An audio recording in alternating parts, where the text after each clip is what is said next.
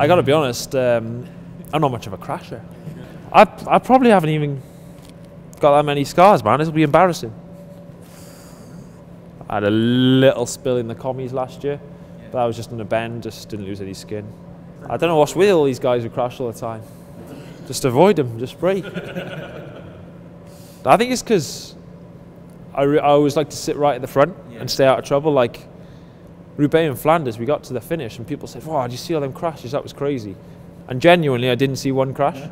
I didn't see one person hit the deck, and it's because when you're always at the front, you're in front of it. So if you're at the front and you still crash, it's one of them, innit? But like you said, it's, you know, you're in one of the biggest sports teams in the world. You're trying to go to the, you know, go to the biggest races in the world and perform, and it's just one of the many sacrifices you got to make. And I've ridden my bike around every continent in the world, and God knows how many countries. And whenever I come back to Wales on a nice day, it's like there's nowhere better to ride your bike, like really.